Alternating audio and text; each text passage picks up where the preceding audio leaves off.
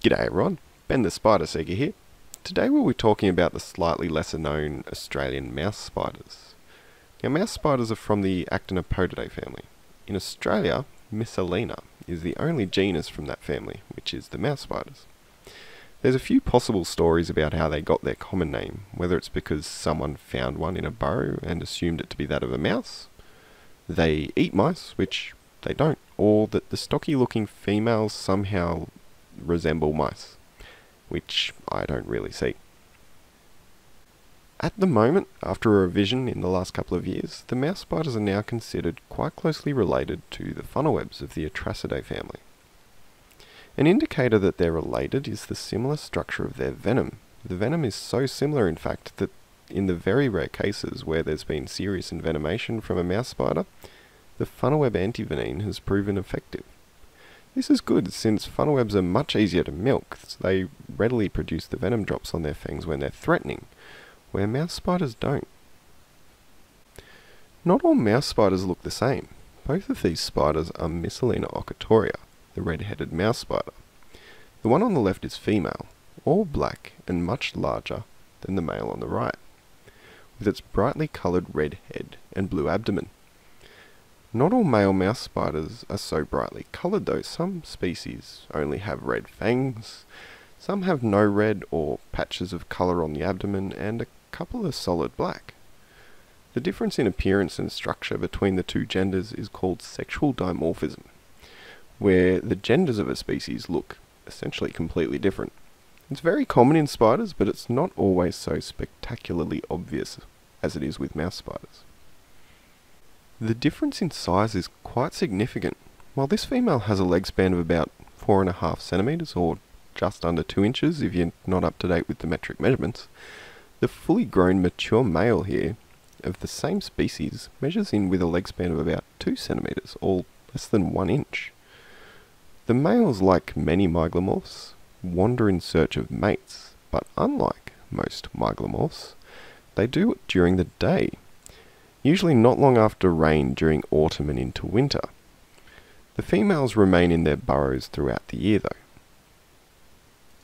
The burrow entrance of the female is very well concealed. It's camouflaged by a flap with a double entrance, has irregular edges as well, blending in perfectly with the surrounding habitat. The two sections of the covering that remain of the double entrance can be seen here and here. The only reason I managed to find a female recently was the flap had been removed and was sitting about 20 centimetres or 6 inches from the burrow entrance. Since the female burrows are so well disguised, they aren't very often found, unless you accidentally dig one up while gardening or something like that. One particularly unique identifying feature of mouse spiders, compared to similar spiders, is their very wide eye arrangement. They have 2 groups of 3 eyes off to either side, and a central pair of eyes. The whole arrangement spreads out basically across their entire face, I guess. Another quite clear feature of mouse spiders, apart from the rather squat, bulky appearance of the females, thanks to some disproportionately short legs, is the steeply raised cephalic region, which is sort of their head. They're not a very common spider, and despite their different body structure and the bright colours of the males, they're often mistaken for funnelwebs. But what about that venom? I've already mentioned that it's similar in structure to the venom of funnelwebs, but is it as toxic? Short answer, no. But the toxicity of the venom varies between the species of funnelwebs. The Atrax robustus, which is the Sydney funnelweb, is credited as being the heaviest hitter, but there's quite a few other species that don't carry that same reputation. The mouse spiders are considered medically significant, and the recommended first aid treatment for a bite is currently the same as that of funnelwebs. The venom of mouse spiders has the potential to have similar effects to that of funnelwebs, but there have been such a small amount of serious envenomations it's been difficult to build up a complete picture. There's only been the one recorded and confirmed envenomation, and 2 other cases that have been difficult to confirm. And overall though, the venom toxicity of mouse spiders is rated below that of funnelwebs. There is something a little bit weird about mouse spider bites. There was a case reported where, after being bitten, the spider latched on and it held on. It eventually had to be crushed by a doctor to remove it. And the only symptom reported was that the person was hungry, because in all the excitement they'd missed out on their lunch. Now I saw something similar to this happen while I was trying to move the female mouse spider into an enclosure. I used my usual method of putting down a container and trying to coax it in with a plastic straw. Now I use the plastic straw to avoid causing any damage to the fangs if it does bite. And it did. It bit the straw and it held on. I did manage to get it into the container and very carefully levered the spider off the straw. And there was no sign of venom afterwards in the straw. This is an example of what's called a dry bite, where the spider bites but does not inject venom. So while these spiders are considered medically significant, they have the ability not to inject venom when they bite. But if you're bitten, it's probably worth getting the bite treated and seeking medical attention, just in case, because it can still ruin your day. So, now onto the danger rating. Let's find out just how the mouse spiders stack up. For venom, I've given them 8 out of 10. They're less toxic than the funnelwebs, but they're more toxic than the redbacks. For defensiveness, I've given them a fairly solid 7 out of 10.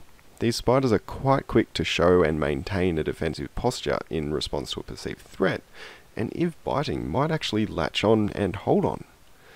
But they can, and reportedly they often do, withhold their venom when they bite, bringing their defensiveness score down just that little bit.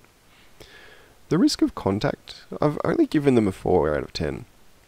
Even though they have a wider distribution than funnelwebs, and they have daytime wandering males, thanks to their smaller size and the grassland or bush habitat they inhabit, they're not frequently spotted in populated areas. They're also not particularly common, having taken me about 10 years to finally find one, and I've been actively looking for them. Distance to help varies quite a bit, having a distribution across most of Australia, but again, this score is affected by the potential for receiving a dry bite, which means help might actually not be necessary, and their usual habitat. It brings the rating to about 6 out of 10. Overall, mouse spiders have scored 6 out of 10. So, yeah, medically significant. And this spider can be dangerous if not treated with respect, and especially so if they happen to decide to use their venom when they bite. But their habit of giving dry bites and the relative rarity compared to other spiders brings their rating down quite a lot compared to where it would be. Overall, mouse spiders are a widespread but relatively uncommon spider. They have a few strange habits like giving dry bites and features like their short, stocky legs and incredibly wide eye arrangement. They can, however, be an incredibly stunning spider and will gladly pose for the right photographer, holding their threat posture for a long time. This female sat in her posture at the entrance to her new burrow for about 25 minutes. As always, it's worth taking care with any spider and treating them with respect.